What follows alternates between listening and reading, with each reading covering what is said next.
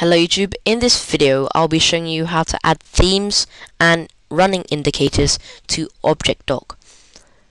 ObjectDock is a dock for Windows. For me is better than RocketDock. I know, post a comment if you like RocketDock better, but I just think ObjectDock is much better in terms of, you know, customizable aspect of it. First, download a theme. You can find loads of themes at wincustomize.com.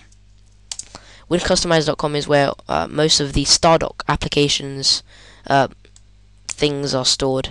As you can see, icon packager, logon studio, yeah, a few of the good ones here from Stardock over there. Just search them at wincustomize. You may download a theme and it might come up as just a folder with an ini and two PNGs, or it may come up as a ObjectDock file. If you open up your folder, you may get loads and loads of other things.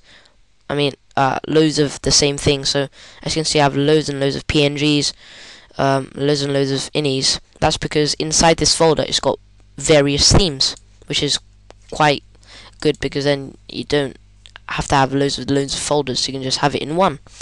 So go ahead and move your theme folder to Documents, Stardock, ObjectDock Library, Backgrounds, and in here paste your folder, not the files, your folder.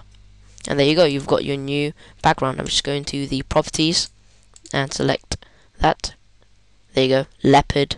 Let's select this one.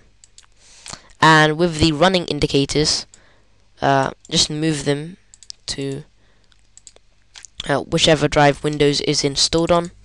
Program files, go to Stardock, ObjectDock, running indicators, and in here paste them. And there you go, you've got your new running indicators. I'll just show you them as well. And there you go. And yeah, I guess that's pretty much it. How to apply running indicators and themes to ObjectDock. The link to wincustomize will be in the description. And thanks for watching.